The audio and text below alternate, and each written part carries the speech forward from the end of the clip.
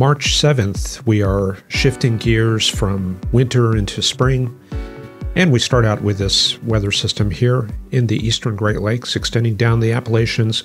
Some showers and thunderstorms out there from Pennsylvania down to Atlanta.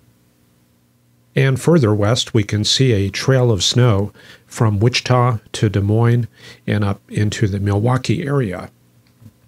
And further back to the west, this appears to be a closed low over the Four Corners area.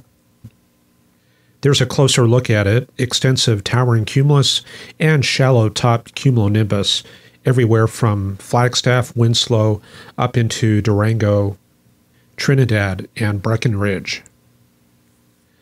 There's that surface map this afternoon showing a cold front from Akron, Ohio, down to Birmingham, Alabama, and into the western Gulf.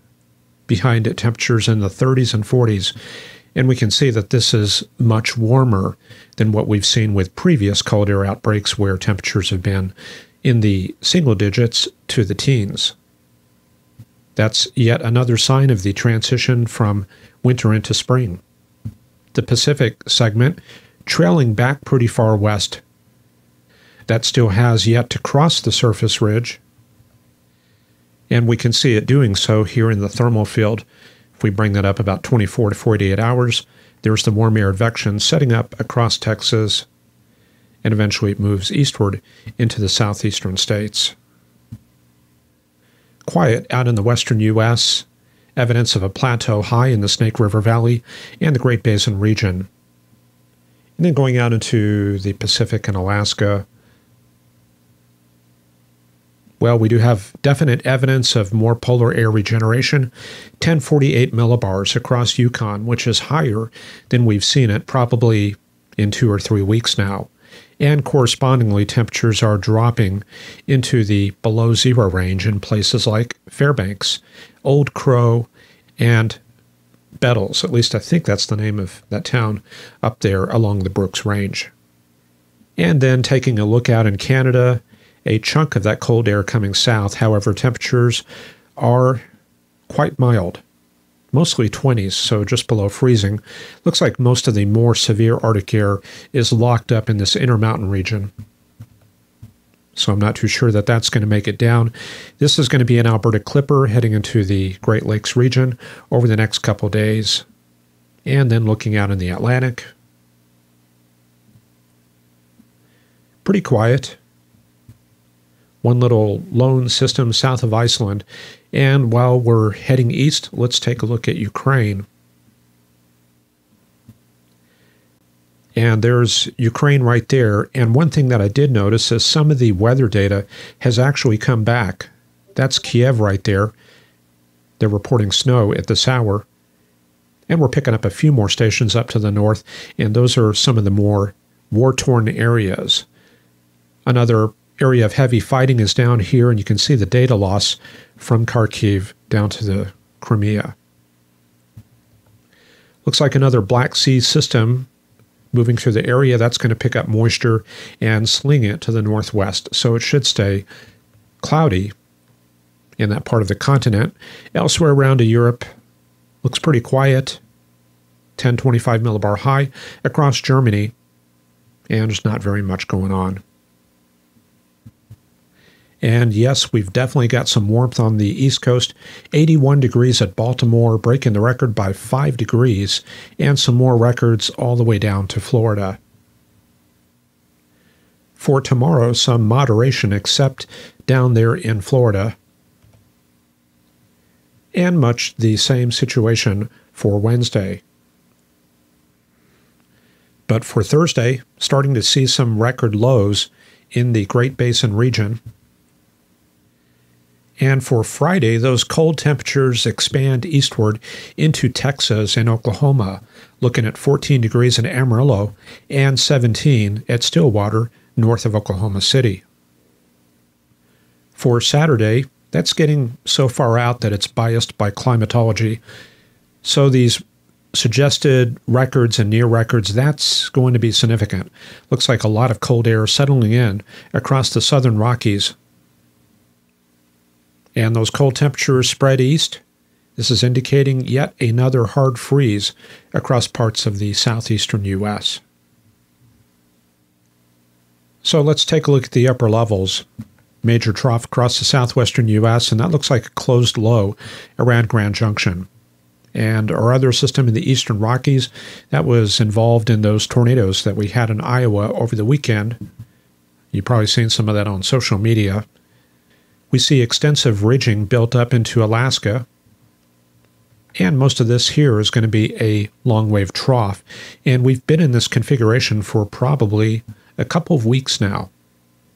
And if we roll that forward, you can see the ascent area moving out into Oklahoma and Texas. It is going to be decoupled from the deeper tropical moisture due to that ridging in the lower levels. So we're not going to see a whole lot of weather with that. Most of that's going to be elevated convection, mostly in this area, and some stronger lift producing extensive mid-level clouds. Then if we go into the rest of the week, just a series of troughs coming down into the base of that long wave trough. There goes another one in the southwestern U.S. That's going to be around Thursday. And then I think we're going to see that Arctic air actually on the move. That's probably going to be bound up with this troughing right here, moving into the Rockies and the Great Plains. And then as we get into next week, it looks like the upper level ridge on the west coast breaks down, and we start getting a series of zonal systems moving onto the west coast. One of the more important products this time of year is precipitable water. As we get into spring, this corresponds to the moisture return from the Gulf, the source of tropical air located right down there into the Caribbean. So what we have is kind of a narrow moisture return this afternoon that's feeding the showers and storms across the Appalachians. And as that weather system moves into the Atlantic, the moisture goes along with it. However, we have not quite cleared out the moisture along the Texas and Louisiana Gulf Coast. That's going to join up with that system coming out of the Pacific. And you can see some cyclogenesis there across East Texas as it interacts with that moisture field and then moves into the southeast states. Now, precipitable water, in a sense, is also a tracer for air mass source regions. In the northern states, we see evidence of that. This is all Canadian origin air. Meanwhile, a sliver of tropical moisture starts feeding across Oklahoma into Kansas. That's probably going to be elevated, but it does come together. And we can see those values increasing towards Thursday and Friday as the next cold front comes southward. A lot of interaction with that tropical moisture towards the weekend. However, we pretty much clean out that moisture by Saturday and Sunday, and you can see the Gulf emptying out as well. That moisture return sets back up for Sunday and Monday in time for the next system. We can sample that moisture return by dropping a sounding on that, and we can see that it does have some depth. However, it does taper with height. So it's not a particularly impressive moisture return. And that dew point that I saw was about 58. So what can we say? It looks like a classic early season succession of Pacific systems. A quick check around the country. The southwestern U.S. on the backside of that vortex, which is up there around Grand Junction. The instability reaching all the way down into the Mogollon Rim, almost to Phoenix. And as you go further west, it is mild and dry. Looks like a lot of snow on the ground in the mountains of Nevada into the Mount Shasta region. Overall, a pretty nice day. And in the northwestern U.S., also very nice, except for some fog and stratus from Seattle down to Portland. Montana getting some downslope flow ahead of the next system coming out of Canada. That's way up off the top of the satellite image. Same thing in the Dakotas, however, a lot of snow on the ground all the way from Grand Forks down to Aberdeen and Valentine, Nebraska. There's that snow track going all the way back to Lyman, Burlington, and Colorado Springs. and a separate track across Topeka, Salina, and up into Des Moines. And in Texas, we've got that front off down in the corner. This is a very strong Anna front. A lot of the clouds and precip trailed back behind it, and we still got some of that in place. Stratus and stratocumulus, altocumulus, just north of the front, and we're going to actually see that increase as the next weather system emerges from the southern Rockies.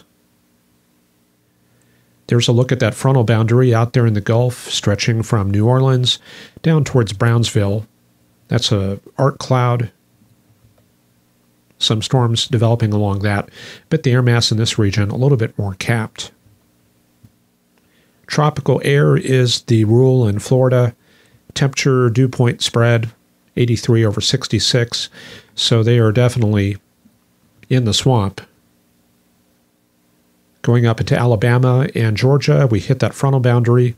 Looks like storms closing in on Atlanta. The Midwest region showing extensive cold air advection. That's all stratocumulus, maybe some cumulus that got some sunshine and kind of spread out beneath the cap. This is going to be around Fort Wayne, Indiana. That's what I'm talking about. That's probably more of an inversion, but that's because the maximum cold air advection is usually around 5,000 to 6,000 feet in these kinds of outbreaks. So eventually, when you get that development of cumulus, it's going to cap out and spread around 5,000 to 10,000 feet. So even though there's some instability, you get these low-topped cumulus and low-topped cumulonimbus clouds, and they're definitely more prominent in Michigan, where some heating has reached the ground and where we've had some flow over the relatively warmer waters. The mid-Atlantic coast catching a lot of mid and high clouds spreading from that frontal boundary located right there. There's the showers and storms coming out of West Virginia. Then in the northeastern U.S., we get north of that warm front, which is somewhere in there.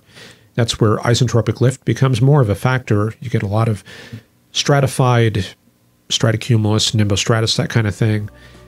And then you get the more elevated convection, I guess you could say, out there. Ontario, western New York, and the weather is just going to continue going downhill.